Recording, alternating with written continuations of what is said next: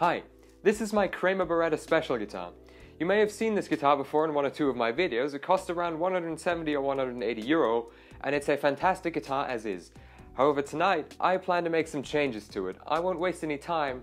This is a video for Seinfeld fans. So here's some B-roll footage so you can enjoy the guitar in its purest form as it is right now, before I make some changes. So let's go. So after removing the neck from this guitar, I am now ready to hit it with some 180 grit sandpaper to make it a bit rougher and then add a new coat of paint using some mystery stencils that I had made. So, let's go.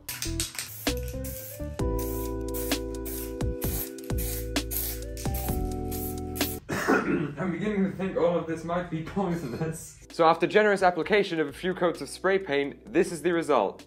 And it's magnificent. So now all that's left to do is give the brand new layer of black paint a very, very light sanding before I add a clear coat. And then we can move on to the next step. So after vigorous clear coating and polishing, this is the end result. Whoa, it looks so sick on camera. Just look at it. It's magnificent. I love it so much. So now that my beautiful refinishing job was a success, time to put some hardware and electronics in it. For a bridge, I've gone with this Babish full contact tremolo for improved sustain. For a pickup, the only pickup in this guitar, I went with the bare knuckle brute force zebra humbucker. The same color as the pickup that was in the guitar before, which suits it great but won't be relevant, you'll see why in a minute. This red die-shaped volume knob. And as far as tuning pegs go, I've gone with these chrome-colored Godot Magnum locks. And just for some added speed and pizzazz, I've had the fretboard scalloped from the 12th fret upwards. So come quickly watch me assemble this guitar before I add some more fun features to it.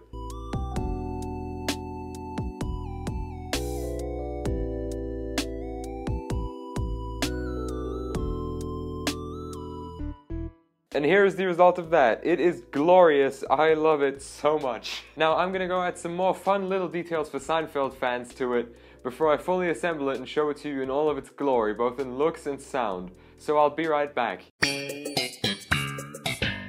Ladies and gentlemen, and everything in between, it is an honor for me to present to you, at long last, the Cosmo Kramer. I love this thing. It was a passion project if ever I've seen one. Probably not the last one of these I'm going to be doing, but goddamn did this turn out beautifully, just the way I wanted it to. So let me take you on the grand tour of this thing. Starting at the headstock, Godot Magnum locking tuners, along with a little customization, the word Cosmo. Cosmo! Cosmo? Moving a little further up the fretboard, every fret from the 12th upwards has been scalloped, making it a lot easier to play as fast as I intend to on this thing. Of course, I couldn't leave the neck plate uncustomized, so here we have a slice of toast that I dremeled into it. You got any meat? Down here we have a hand wound in the UK bare knuckle brute force humbucker with a cover on it that says Ass Man. Yeah, Dr. Cosmo Kramer, proctology.